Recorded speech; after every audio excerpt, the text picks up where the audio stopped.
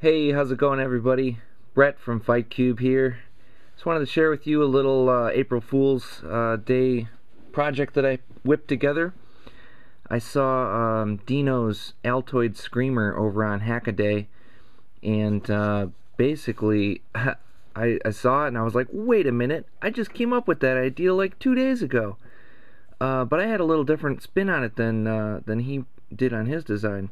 I wanted to make it such that when you open the box, it essentially growled, and then the more you open the lid, the more it screamed.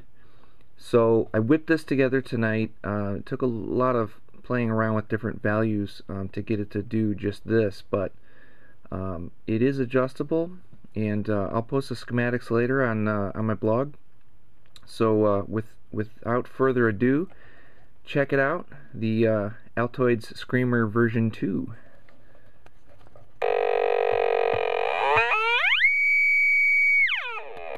So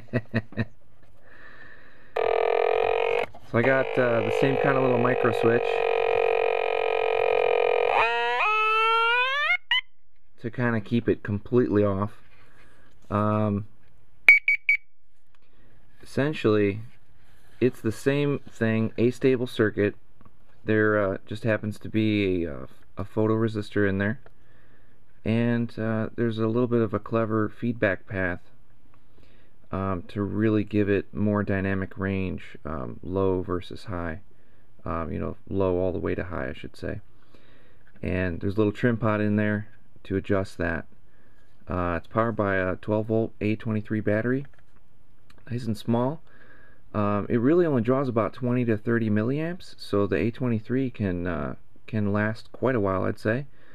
And then big old speaker crammed in there, and that speaker is not moving, and I haven't glued it down or anything.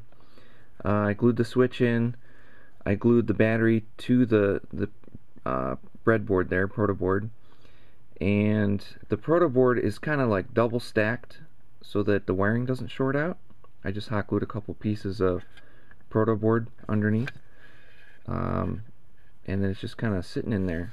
It's not completely glued down or anything, so I can take everything out if I wanted to, but it's really solid. So one more time, I'll show you here how it goes. Basically, you just break the seal. Uh-oh, scary. What's in there?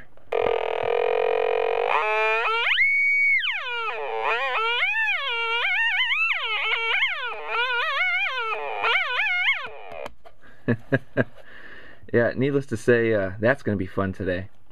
Alright, take it easy, guys.